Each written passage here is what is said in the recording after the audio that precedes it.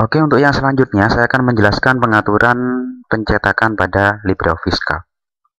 Seperti yang kita ketahui, lembar kerja LibreOffice Calc itu mempunyai lembar kerja yang cukup besar karena kolom dan barisnya sangat banyak.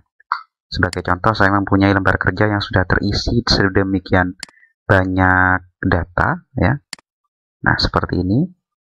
Pada saat data ini saya print langsung, maka yang akan tercetak adalah semua yang ada isinya. Nah, kita lihat, semuanya akan dicetak, ya, tanpa terkecuali, ya. Tentunya kecuali yang belum kita gunakan. Bagaimana caranya supaya kita mencetak bagian tertentu saja? Oke, untuk mencetak bagian tertentu saja, kita bisa memilih bagian yang kita inginkan untuk dicetak. Sebagai contoh, saya memilih kolom nomor sampai kelas, dan isi yang saya ingin cetak hanya kelas IPA 1 saja. Maka saya blok seperti ini, ya. Kemudian saya klik menu format, print ring, define. Maka pada saat dicetak, yang akan dicetak atau yang muncul pada printer nanti hanyalah data yang saya pilih tadi. Oke. Sekarang kita lihat hasilnya. Oke. Halaman 1, halaman 2. Jika ingin lebih banyak lagi, kita bisa memblok yang lebih banyak. Sebagai contoh, saya menambahkan areal yang akan dicetak. Kalau tadi hanya sampai dengan kelas IPA 1, saya ingin data yang dicetak sampai dengan kelas yang terakhir. Oke, saya blok data yang saya maksud. Saya lakukan seperti yang tadi, format, print range, define. Maka hasilnya semua kelas pada kolom nomor absen sampai nama kelas itu yang akan muncul pada hasil pencetakan. Oke, kita lihat halaman 1, halaman 2, halaman 3, halaman 4, halaman 5. Oke. Nah, kalau kita lihat hasil preview yang tadi, ternyata masing-masing halaman ada yang tidak sama, karena halaman kedua dan seterusnya header tabel tidak ikut atau hilang. Nah, agar tiap halaman muncul bagian tertentu dari sebuah tabel, misalnya baris tertentu tetap muncul, maka kita bisa melakukan pengaturan tambahan. Contohnya adalah demikian. Oke, areal pencetakan sudah kita atur tadi. Sekarang kita klik menu format, page. Oke, maaf. Kita klik lagi menu format, print range, edit. Nah, di sini ada pilihan, ya. Pilihan print ring. Print ring akan terisi seperti yang kita pilih tadi, ya, karena sudah dibuat arealnya dengan menggunakan format print ring define. Nah, sekarang ada pengaturan tambahan, yaitu rows to repeat. Nah, rows to repeat ini pada saat kita menginginkan baris tertentu selalu diulang pada tiap halaman saat dicetak. Sebagai contoh, pada pencetakan yang barusan, saya ingin baris dari nomor, nama, dan ABC ini akan muncul pada tiap halaman. Maka yang saya lakukan adalah mengatur pada bagian rows to repeat. Saya klik tombol shrink, kemudian saya blok baris yang saya inginkan, sehingga di sini muncul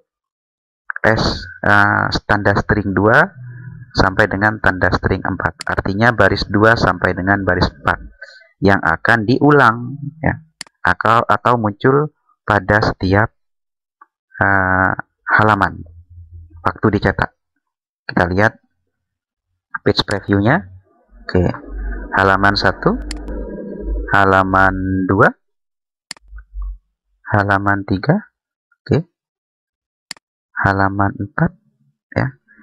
Kalau kita lihat, semua halaman sudah memiliki masing-masing header, karena tadi pada pengaturan format print range edit ya, rows to repeat kita masukkan baris 2 dan baris 4, sehingga baris 2 dan baris 4 akan selalu diulang pada masing-masing halaman. Untuk pengaturan lebih lanjut, kita bisa memanfaatkan format maksud saya view page break preview. Nah, page break preview di sini akan menampilkan ya bagian yang masuk dalam areal pencetakan. Seperti yang Anda lihat di sini, bagian yang akan dicetak akan diberi warna sesuai dengan warna aslinya, sedangkan yang tidak masuk dalam area pencetakan akan diberi warna buram atau abu-abu. Nah, di sini bisa kita lihat ya, bagian mana saja yang masuk pada halaman pertama, kedua, dan seterusnya. Sebagai contoh, saya menginginkan halaman 1 terisi kelas IPA 1, halaman 2 IPA 2. Artinya masing-masing halaman adalah data masing-masing kelas. Sedangkan kalau kita lihat print previewnya, tiap kelas masih campur jadi satu. Kalau kita lihat di sini, IPA 1 masih bercampur dengan IPA 4. Nah, untuk melakukan hal tersebut kita bisa memanfaatkan page break preview ya. Di sini akan ditampilkan bagian-bagian yang akan dicetak. Kalau kita lihat dengan seksama ya, di sini akan muncul garis-garis biru yang bisa kita geser untuk merubah areal pencetakannya. Sebagai contoh, ternyata batas untuk kelas IPA 1 adalah bagian ini. Nah, kita lihat. Nah, bagian ini. Kita bisa menggesernya supaya IPA 1 ada di halaman pertama saja. Oke. Page 1 IPA 1. Kita lihat IPA 4. Oh, ternyata IPA 4 masih menyertakan salah satu siswa IPA 5. Oke, kita bisa geser. Ini bisa kita geser lagi. Nah, untuk IPS 2 bisa kita geser lagi seperti ini. Nah, setelah kita mengaturnya dengan menggunakan view page break preview, kita lihat sekarang preview dari hasil pencetakan. Bisa kita lihat di sini bahwa kelas IPA 1 ada di halaman pertama, IPA 4 ada di halaman kedua, IPA 5 sendiri, IPS 1, dan begitu juga dengan IPS 2.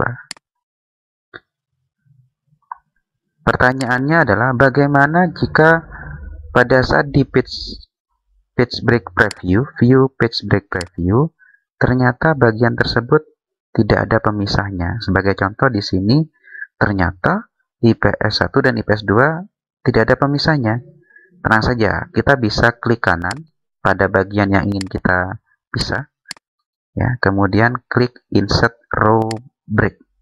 Nah, maka akan muncul pemisah yang nantinya bisa kita atur ulang. Oke. Untuk pengaturan tambahan, Anda bisa masukkan atau bisa atur di format page ya. Sebagai contoh, pengaturan header dan footer yang akan muncul, kemudian pengaturan tabel alignment-nya, apakah muncul di tengah atau di pinggir kiri dan kanan, Anda bisa atur di format page. Selanjutnya pada saat akan dicetak, kita lihat file print.